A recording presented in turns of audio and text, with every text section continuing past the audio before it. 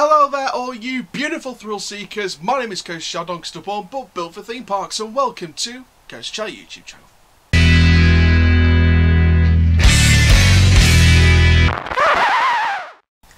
Hello there ladies and gentlemen, thrill seekers of all ages, my name is Coach Shadongster Born, but built for theme parks, and welcome to this Theme Park Newsroom discussion video. Now this is all about Duel at Alton Towers. Now I think some of you may be in agreement here that Duel at Alton Towers needs a major refurbishment. It needs some massive work doing to it.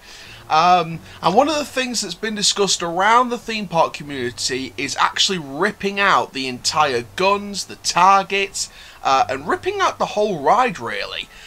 Just keeping the ride system and just really starting again on the whole ride experience. So what I want to do in this video is actually share a bit of history on Duel, and then using a haunted house layout, the original haunted house layout, officially from Towersstreet. Massive shout out to them for letting me use this photo of the layout for the original haunted house.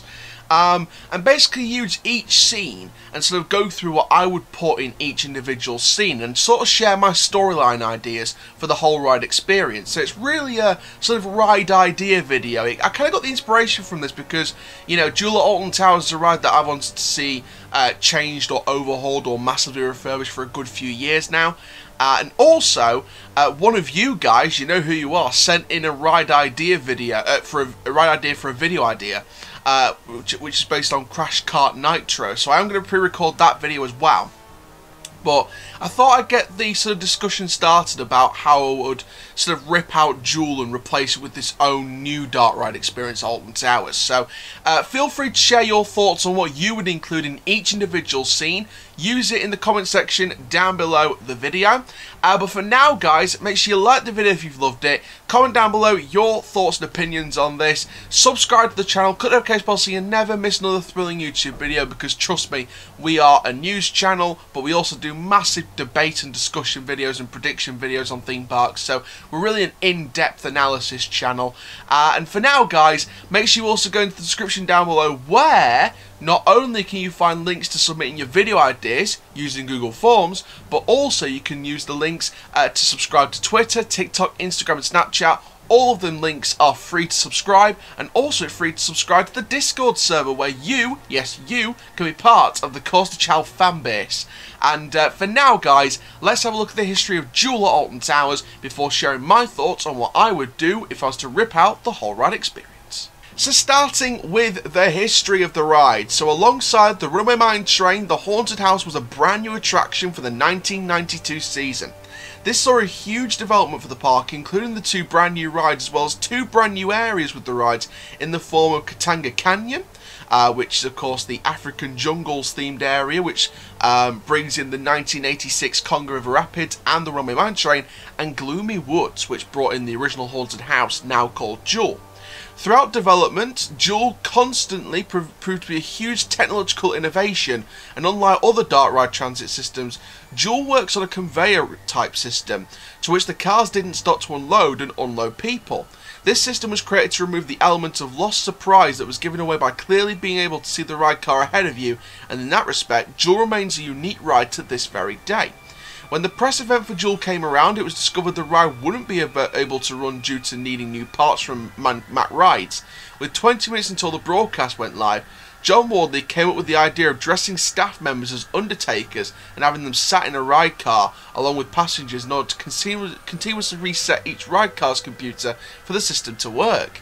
Very interesting fact there.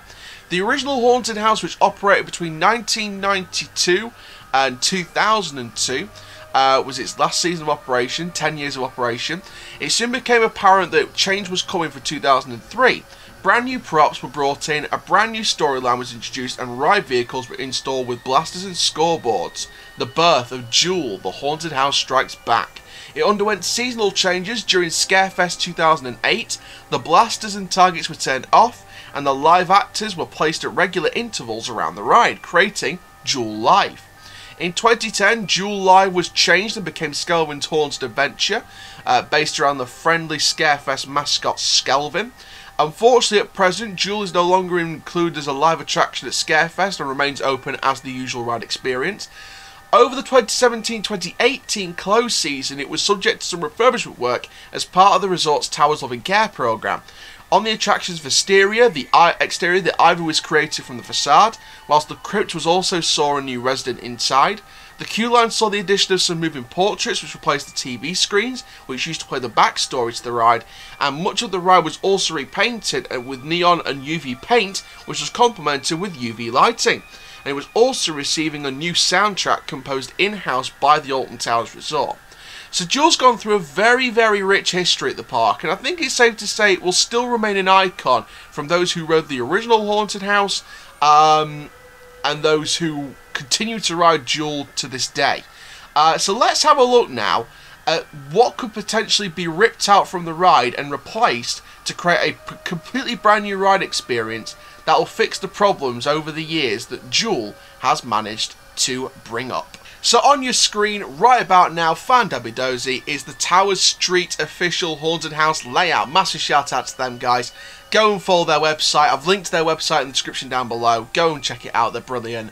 For more of that Towers goodness. Don't just check out Towersstreet though, check out Towers Times, check out every other Towers fan forum and fan source, but Towersstreet do some wonderful work as well as Towers Times, so make sure you go check all of them out, but especially Towersstreet and Towers Times because they are brilliant. However, this is the Haunted House layout on your screen now. You can see in the middle there I've put a new logo for the Haunted House that I've designed myself. That is what I would name the ride. The Haunted House, Discover the Spirits Within. That's like the tagline sub-name, shall we say, but it goes back to the Haunted House. But this is a completely modern Haunted House. This is a complete redesign of the original ride experience with new technology, brand new scares, family thrill atmosphere, and an overall fantastic dark ride experience. So let's go forward then. So in terms of the queue line, I would keep the sort of moving portraits. The queue line would remain the same pretty much. I'd open up the woodland bit of the queue line. I'd open that bit up. That would be permanently open. And I would utilise the indoor queuing sort of in the drawing room, shall we say. And sort of through the station and going through the queue line and sort of, you know, going through that whole experience, that whole queue line experience. And I do believe, in my opinion, that you know, the moving portraits were a really good addition to the queue line, so I'd rather keep them in. In terms of soundtrack, I'd maybe keep it that and just maybe add some stuff to it to make it a bit more atmospheric in certain places, and of course keep playing it on a loop. But I'd keep most of that soundtrack and just add some stuff to it, again, compose it in-house at the resort. Or I'd get Amascore to come in and maybe do a Haunted House soundtrack. Maybe Amascore and the resort in-house collab together to create this massive soundtrack for the new ride experience. But into the station, I just do some updates to the lighting, to be honest, in the station. I think the lighting's quite dim, which I see where they're going with that, but I think that they could really improve that a little bit more. But I think overall there should be some more lighting, there should be some more sort of atmospheric atmosphere. And I'd redo the trains as well. I think the trains especially, I think I'd like to do some new shells for the Duel train. Not me personally, but I would like to see some brand new train shells just to give the ride a whole new lease of life. No guns! Guns, targets, gone. And that is as simple as that. So moving ahead through the station then, into this first room, the Poltergeist room, I would do some lovely stuff with this, and this is where the storyline of the ride kicks in. So before I go further with the rooms and sort of tell you what I would put in this first room, the Poltergeist room, originally with the Haunted House, I think it's time we told you the story of what I would go with. So, my storyline for the ride is as follows. The Alton Towers Discovery Association, sorry, the ATDC, DA, sorry, ATDA, the Alton Towers Discovery Association, an adventurous group of individuals that was first set up 150 years ago. And it was a group of people that seeks to outlive the paranormal and search out the paranormal activity. And it comes to this abandoned house. They nickname it the Haunted House. Pays homage to the ride experience's name. So they visit this house. It's an old Victorian house. So that's what I would sort of do to the facade of the ride as well. So the exterior, I'd paint it up to more to look like an old overgrown Victorian house, which would be a lovely thing for them to do. And along with that, with the storyline, they sort of go into this Victorian house, this abandoned ivy-grown Victorian house taken over by nature. And I would really go through the storyline of the fact they're trying to hunt down the ghosts that still roam their spirits free within the halls of the old Victorian house. And the mission is for you to join the ATDA and experience this ghost hunt and hunt down the ghosts. Proper family thrill storyline, nothing too sinister, nothing too sick and twisted, like Darren Brown's Ghost Train could be. Thought part there. But I definitely think that, you know, the storyline is very family related, it keeps the family horror aspects of it, and I think there's some really good technological breakthroughs they could do to bring out this storyline further along the ride. So with that storyline in mind, with the ATDA, the Alton Towers Discovery Association, let's go into the first room, the Poltergeist room. And in my personal opinion, I really do think they could utilise this room as like a sort of a mission breakdown room, shall we say. So replace this Poltergeist room with what I would like to call the rendezvous point. This is what I would call it, the rendezvous point, the abandoned rendezvous point. And basically in this scene I would have some projection mapping, like a hologram or like a projection mapping of one of the main hunters from the ATDA, sort of saying to everyone, you know, recapping them, and they recap it through the queue line as well, but you have like a proper queue video where it's like, your mission is to hunt down the ghosts. If you spot any ghosts, see us and we'll hunt them down for you. You don't have your blasters do not work, so we've got rid of them for you. We got the blasters, you tell us when and where. Obviously they don't actually tell them when and where, you just literally spot them out. This could go down the interactive route, you never know. Maybe not guns, but maybe you could do like interactive sort of touching technology without touching the screen or any of the productions. So they could do interactive technology with it, but basically this is a mission recap room where it's basically you're hunting down ghosts, keep your eyes peeled and hunt them down. And basically all the ghosts you experience in the experience would be, you know, counted and marked, ready for ready for vacuuming and ready for sucking. So it's kind of like a Ghostbusters feel. So after the mission breakout rendezvous point room, you enter the grand hall. Again, I keep that the same. And I would have, again, projection mapping, lighting, special effects, smoke. I'd have a really good, you know, smoke effects in there. And, you know, there's a really cool opportunity here in the Grand Hall for some, like, moving animatronics. So I don't want just technology and projection mapping. I want some animatronics in there as well, some new ones from scratch. So I'd like to see some of the, like, some stone heads, or maybe some little demon statues, which leads into the flying demons, of course. I'd like to see them maybe, like, leaning quite fast, so it's sort of like, whoo, it's a jump scare. I'd like to see some fast demon statues sort of leaning in and stuff like that, like a sudden jump scare at the side. And then a flying demon. I'd keep the flying demon. That would be one of the main animatronics I'd keep from the original ride. Keep the flying demon, just update it a bit more. And keep the animatronics working up to full capacity, full max speed. And I'd have the flying demons just scooting around your head. Then you go into the crash columns. Again, animatronics, I just update them, keep them the same, add some new stuff to them, maybe they sort of affect differently and give them a bit more of a scare factor in the ride as well. Then going into the Tunnel of Doom, I'd like to see, again, with this one, I'd like to see the tunnel working again. I'd like to see the trough working and all spinning around, so that would be a wonderful thing to do.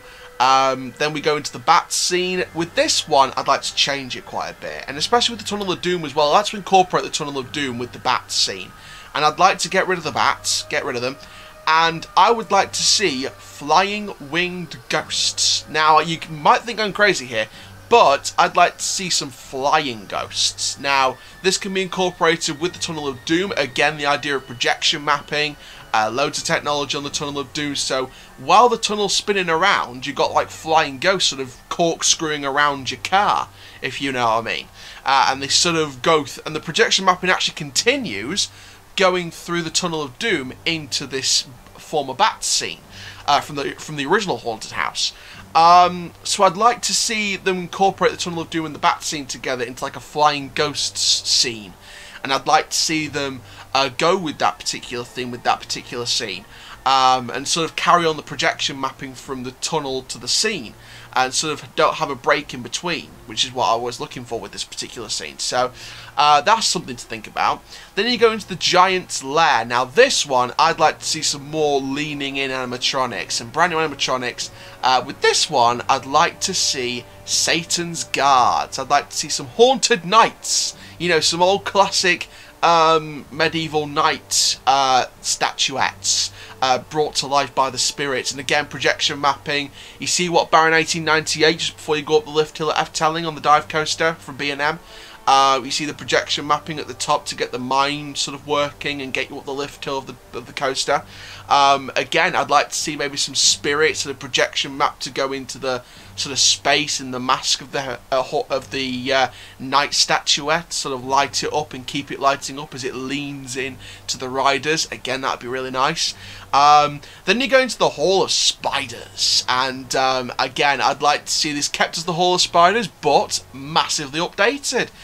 Maybe some spiders drop from the ceiling at a certain point at a max speed. It would be amazing. It'd be really incredible. Maybe as you go into the ghost corridor, maybe you could like, you know, like one of those thick plastic sheeting curtains, and you sort of get pushed through it. I'd like to see that, but sort of like rubber spiders on like string as the curtain. So you see literally your face goes underneath the spiders, which is going to be really creepy, and you're sort of like, ugh, get them off me. So it'd be a really uncomfortable feeling for the riders, which is a great family horror experience. Then you go into the ghost corridor. With this one, again, projection mapping. There's so much potential with this.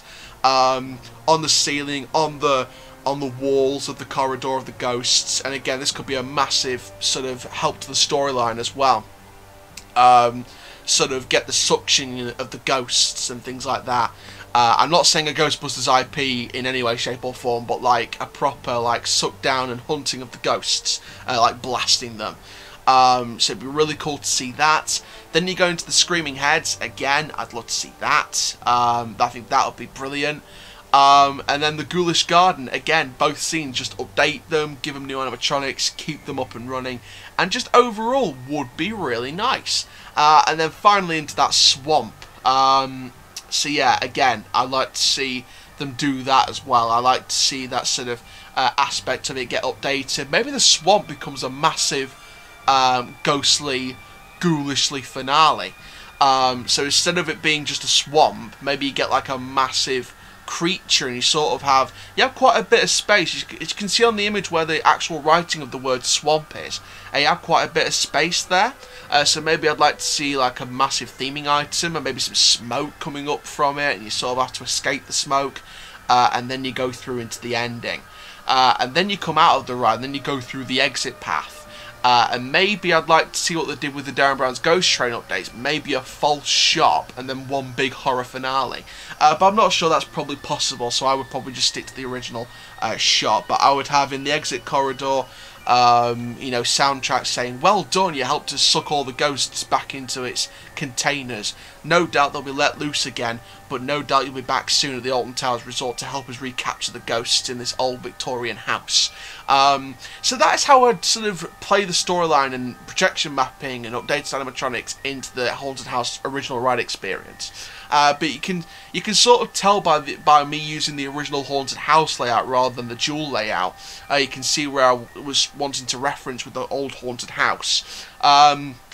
But yeah, the Haunted House, Discover the Spirits Within, would be a wonderful ride experience. And I mean, comment down below what you would do to the scenes. But I personally cannot wait to see the future of Duel. So there we go, ladies and gentlemen, thrill seekers of all ages. That is my sort of interpretation of what I'd like to see happen to Duel.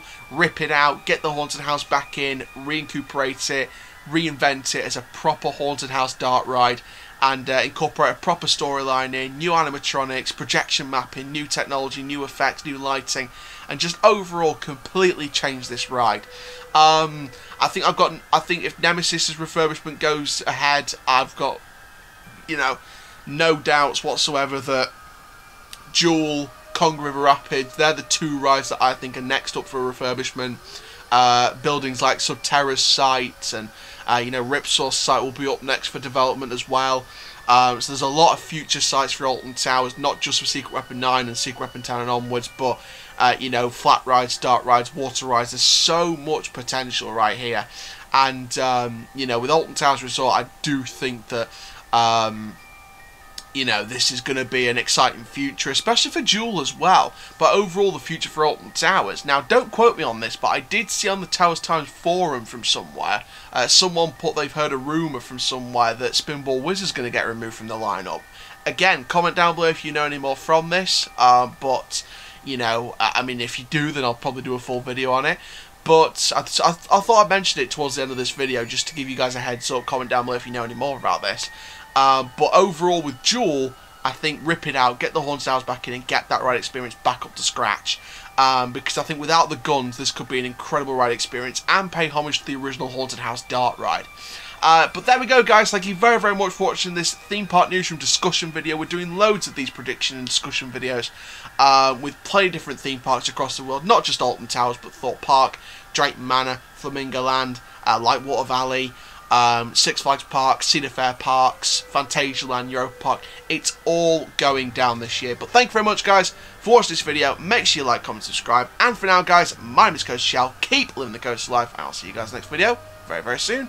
Take care, guys. Have a haunted-tastic day. Ooh.